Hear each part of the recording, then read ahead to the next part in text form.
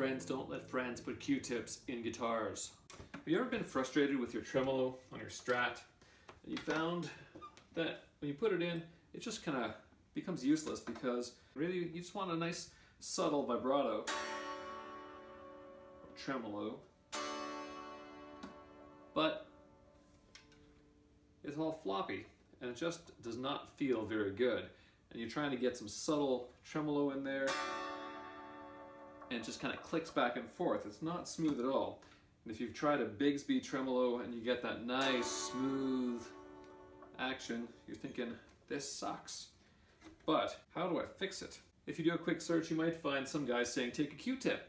And no, don't stick it in your ear, stick it in your guitar. And I thought, hey, this sounds really simple. It's cheap, I have it in my bathroom, I can just go and do this for free.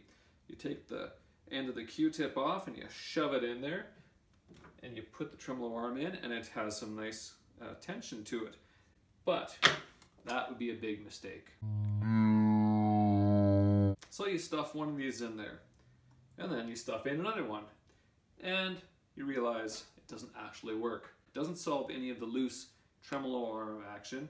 It might keep your tremolo arm in one place, but it's not a good idea. So how do you get all that junk out of your guitar? It only takes a couple of seconds to put it in there, but you might spend hours getting it out. After some trial and error, here's what I found does a decent job. You take a drill bit, I've got a 7/64 here, and leave the top part empty, but take some tape, and this is something I'm going to talk about later on, is some plumber's tape, thread seal. This stuff is great. Keep a pack of that in your guitar case.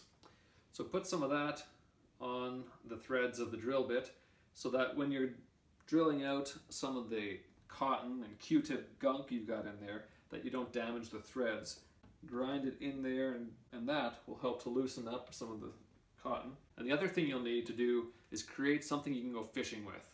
I've got an old guitar string here that I took the end and bent it around into a tiny little hook so that you can put that in there and fish out the old cotton.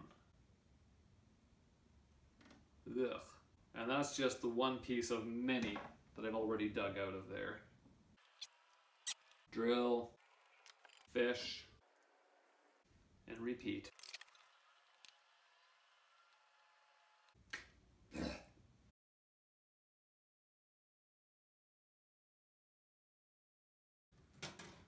Okay, I'm getting the drill.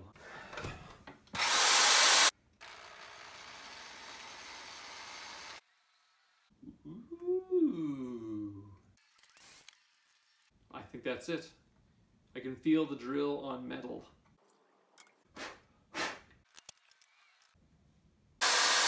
If you're gonna use this, don't do too much. Take it really slow. And if you hear metal on metal, stop. Friends don't let friends put Q-tips in guitars. Now that we've got all the cotton gunk out of the tremolo, it's time to do it properly. So I've got one of these springs here that's uncompressed. That one is not completely perfect. I think I've put it in before and just the very top ring is starting to compress a little bit. But the nice thing is that they're not completely garbage. If you've got one that's completely compressed, you can actually take a screwdriver and a pair of pliers, just hold it still with the pliers and wedge the screwdriver in between the rings of the spring or the coils, and you can spread it back out. And hopefully it will gain some life and you can use it again. The trick I'd like to do to make it nice and snug is to use the tape I mentioned earlier, the plumber's tape. And we just take the plumber's tape and wrap a bit around the top portion, the portion that's going to sit right near the top of the bridge, so that that will be nice and snug. So here's a new spring that hasn't been compressed yet. Let's try that and see how that sounds. So right around here is where the spring starts to engage and hold it in place. So we'll just go half a turn past that. Let's plug it in and see what it sounds like.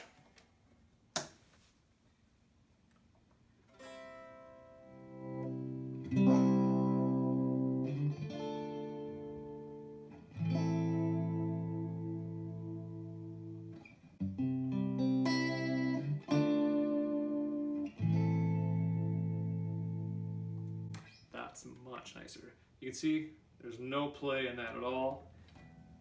So it can be really subtle with the tremolo.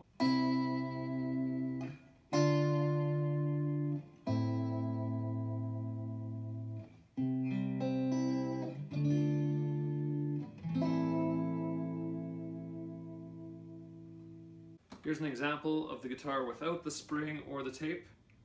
So there's all this play, even though it's threaded in almost to the very bottom. There's all this play. And I'm moving it a lot, but there's no trem. Or very little.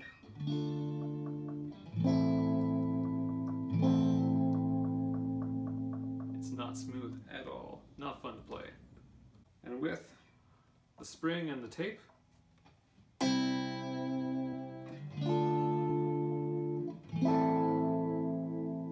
very nice.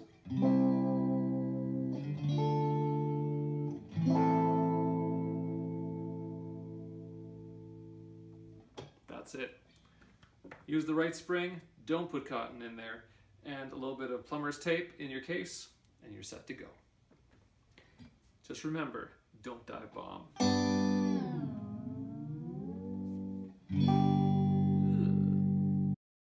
An added bonus feature, now that you have yourself a little fishing line, you can take the spring out easily if it doesn't want to come out.